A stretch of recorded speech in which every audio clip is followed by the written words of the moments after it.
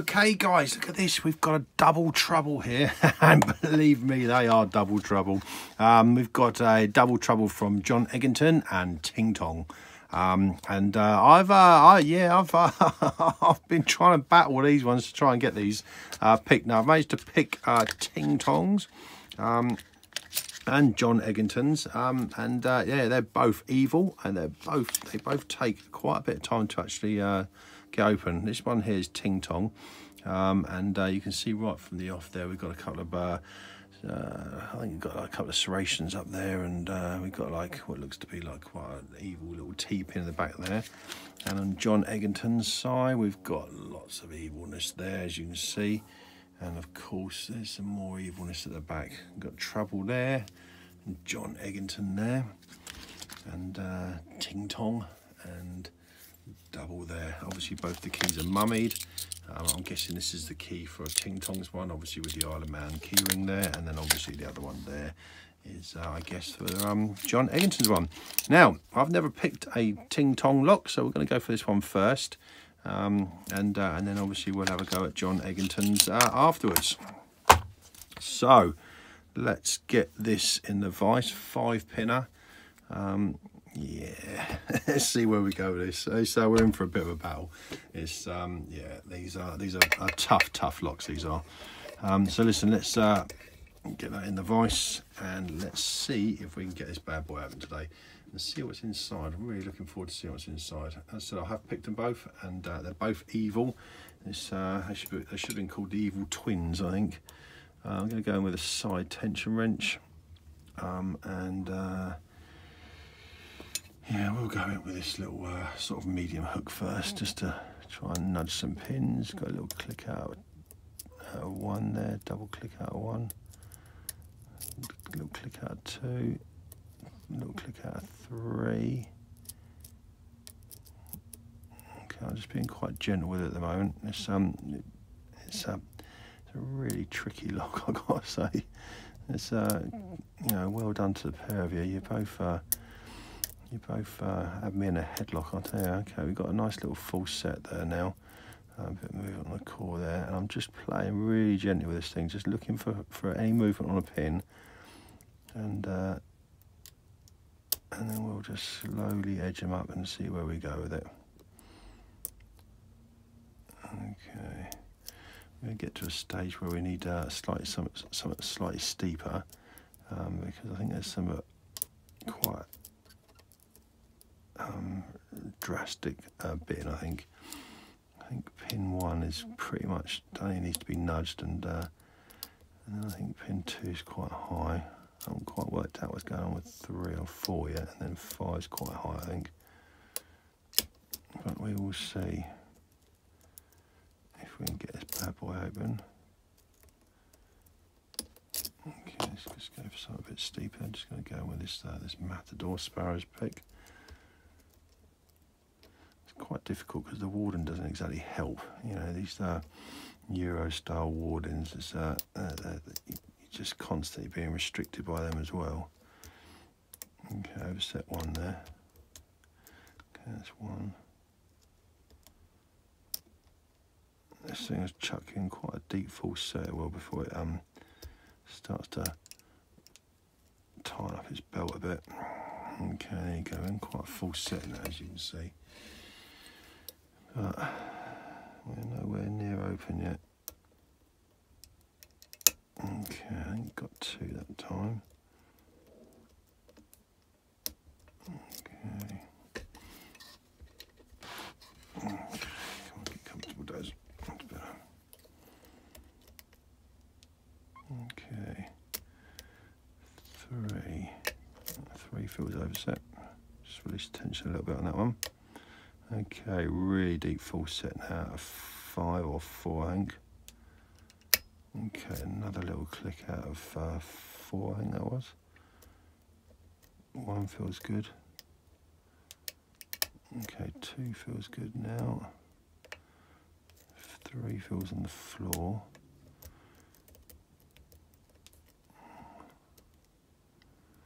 Try and get the pick actually on the pin is quite a challenge as well with these. Okay.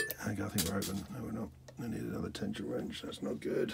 Oh my God, I thought I was open then. We are in one hell of a full set there.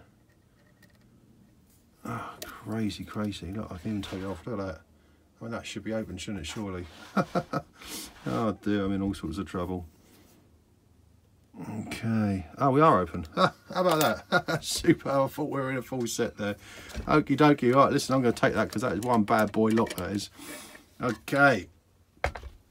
So this is double by Ting Tong. Let's put that down there. Okay, I'm really pleased I've got that open. I know I've chucked my tension wrenches everywhere there. Okay, let's get composed. Let's get a pinning tray over. We've got the Red Cat Imaging pinning tray there. And let's get a follower. Let's get one of these ones here. I think that's going to be better. Okay. I've got these followers. I think they're PTFE. They're like super slippery, absolutely brilliant. I got the idea off of Lock Noob and bought loads of them. Just buy some of this tubing and some of this rod and cut them up, and you can make whatever ones you want. So I've got little half round ones there and all sorts. Wonderful stuff. Great idea that was. Okay, back to this. Okay, right. Let's see if we can get this clip off. I don't really want to use the key. I'm not into opening keys up. I think it come to me mummied, so it's got to go out mummied. Okay, so we can get this open here. Okay, that should be good. Okay, that's good. Come on. There we go. Okay, let's get the shim in.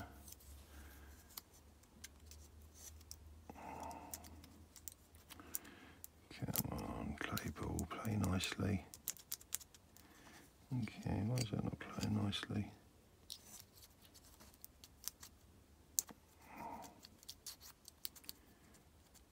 Hey, come on, I don't want to just move this slightly around here. Don't want to lock it up. Ah, that's better, got it in now. Okay. There we go. Okay, so as you can see, very extreme bit in there. Number one's virtually just at the top, and then number four's at the top, and then 2, 3, and 5. I got number 5. I mean, that needed picking.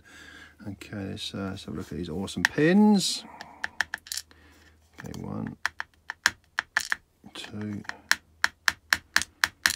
3, 4, and 5. And the work on the core there, as you can see, everything's been threaded. Yeah, no wonder it's an absolute nightmare. Superb work there, my friend Ting Tong. And we're going to need a set of tweezers. Where's all the tweezers gone? Oh, give me strength. I don't have to go from this game. Ah, there we go. Got some. Whoa, that was close. Sorry about that, guys. Okay, so let's get the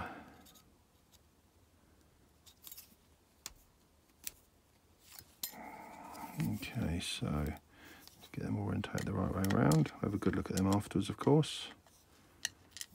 I can always see there's some absolutely awesome work here.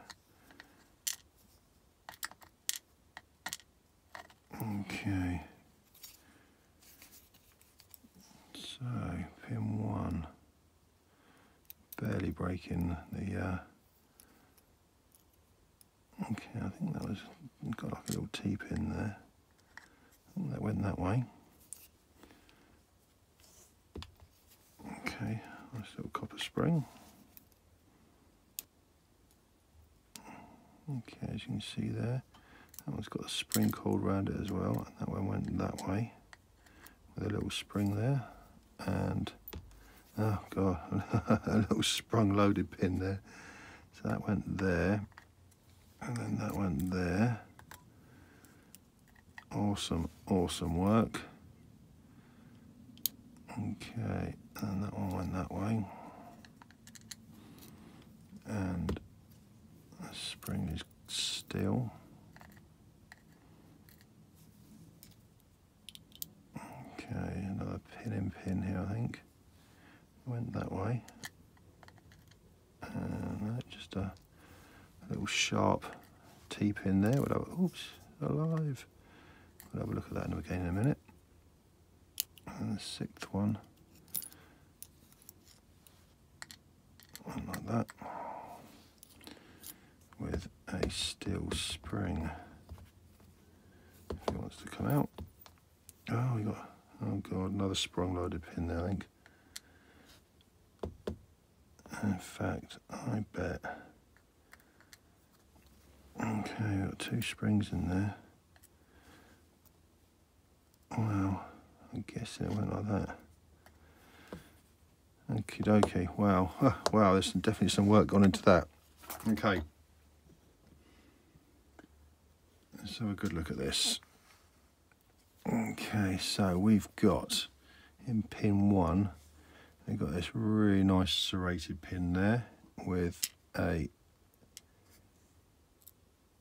like a little serrated it's like a little serrated T-pin there, so it must have gone around that way.